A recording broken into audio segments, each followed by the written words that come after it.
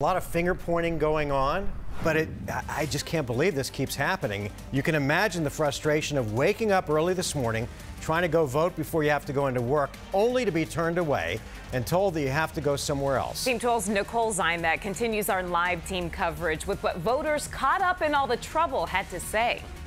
Yeah, Caribe, frustrated is the word that came up over and over again. Many people also telling us that it's been hard for them to get answers.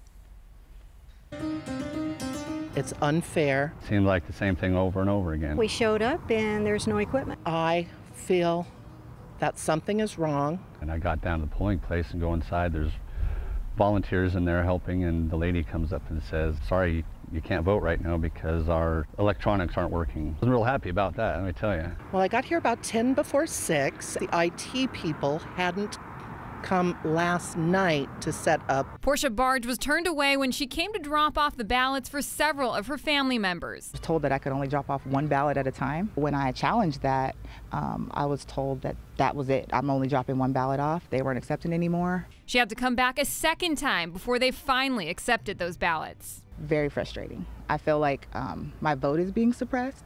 It just does not look good, and it's very disturbing. They're telling you can go to another place to vote, but we got over there and it's provisional.